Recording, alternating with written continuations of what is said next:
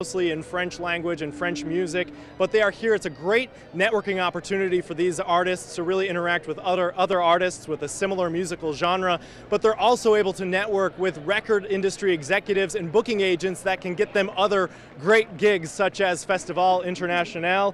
Josh Meny with their story starting off our team coverage tonight. During peak submission season, I get 60 to 80 different bands a week, I would say, that try to apply to the festival.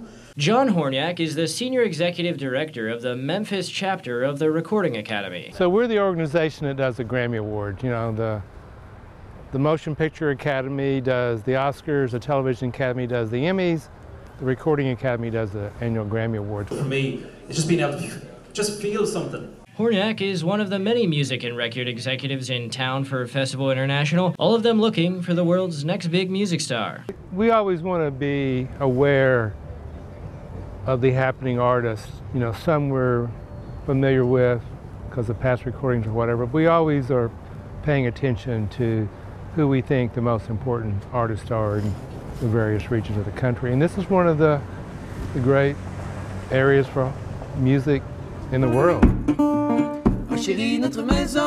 Danched is a folk country blues band from Quebec. This weekend they'll be performing cuts from their new album, Gaspercana, which blends life on Gaspésie Peninsula with Americana music. We talk a lot between the songs.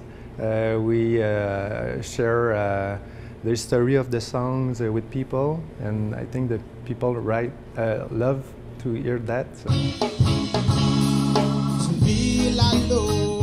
Another Canadian artist, Shaw Wee, will also perform at Festival. He meshes his life as a member of the Innu Nation in Quebec with reggae rhythms and vocals. So I try to tell you know, positive messages in my songs. So I talk about love, I talk about